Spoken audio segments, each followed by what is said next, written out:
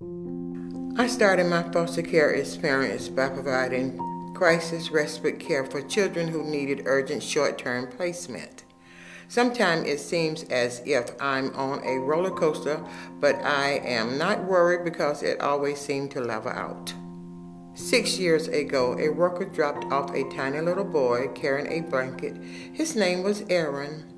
Aaron looked up at me and said, "Grandmama, I'm hungry." I looked into his eyes and we had an instant bond. I felt heartbroken a year later when Aaron was about to be adopted.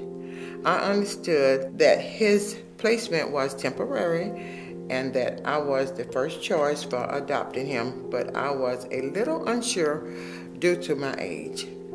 I thought a younger couple would be better fit. It was one of the hardest decisions I had to make. I had the same feeling towards him as I did my biological children.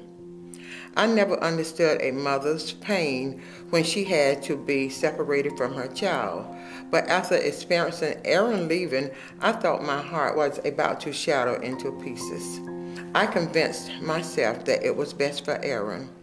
I told his caseworker that my door was always open and that I would always be Aaron's grandmother.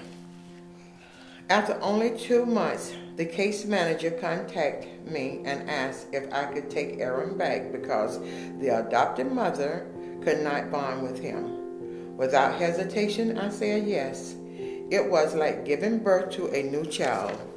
Aaron was back in my home, and it was like he had never left. His absence made me realize how much Aaron was a part of my family. Aaron was 3 when he walked into my life, and now he is 9 and thriving. He is doing well in school and has a close bond with family and friends.